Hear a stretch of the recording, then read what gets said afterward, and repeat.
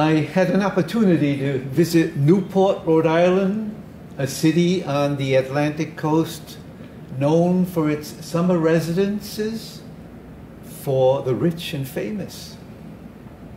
The city has opulent mansions, some of which are still inhabited, but others are managed by the Preservation Society, which collects tourist admissions and funds from other sources. Newport, Rhode Island once had 24 lighthouses that provided mariners a beacon of light, warning them of danger. In the gospel today, Jesus said of his followers that we are the salt of the earth, but if salt loses its flavor, it is no longer good for anything. He also said we are the light of the world, and that our light must shine, and in shining reveal good deeds and glorify God.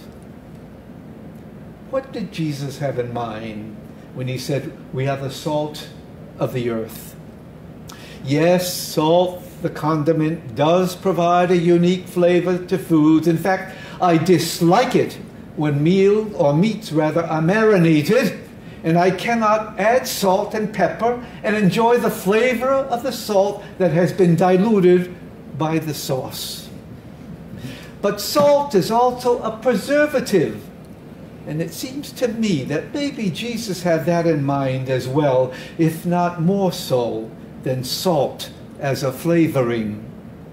In ancient times, and before the advent of ice and refrigeration, meats, fish were salted to preserve them so that they would last and not spoil. As I passed several of the opulent mansions on my walk, there were signs indicating that they were now in the hands of the Preservation Society. They were preserved, but they stood empty. And the only life that they now contained was seen in the lines of tourists.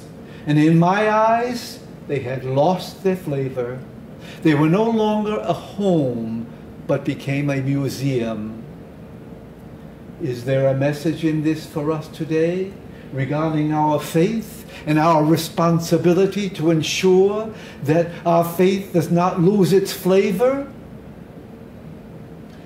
A lighthouse was pointed out to me, one of two of the original 24 that guided mariners who approached the rocky Rhode Island coast. It operates today as a living museum where you can stay overnight and become a lighthouse keeper.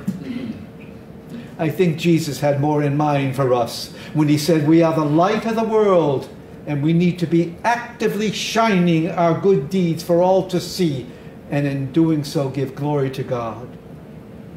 We all know what salt is and what it can do. We all know what light is and what it can do.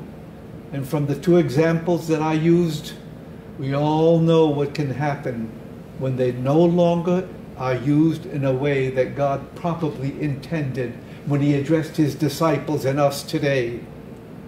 Be salt and ensure the grace of our baptism remains vital and alive, and be a beacon of light that others seeing will be assured that all will be well. All will be well.